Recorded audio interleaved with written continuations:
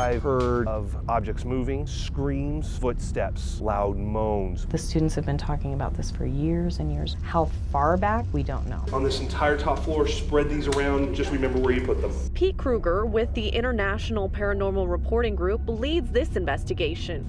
Infrared cameras, audio recorders, EMF readers, all equipment used by the IPRG to document paranormal activity. Dinah, if you're with us, would you be willing to share your story with us?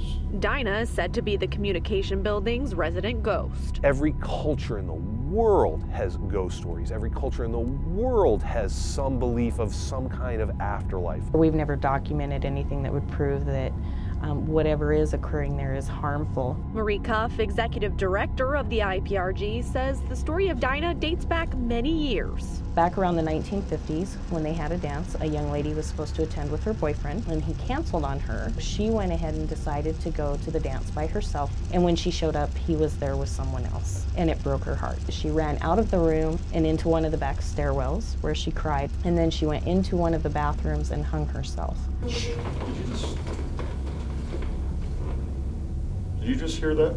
Although the story of Dinah may be unconfirmed, Marie does know why people call the alleged ghost Dinah. Marie says a teacher was working late one evening when there was some writing that appeared on one of the chalkboards. He finally said, "If there's somebody here, who are you? What is your name?" Nothing. So he asks again, and on one of the pianos, the old song "Dinah, Won't You Blow" began to play.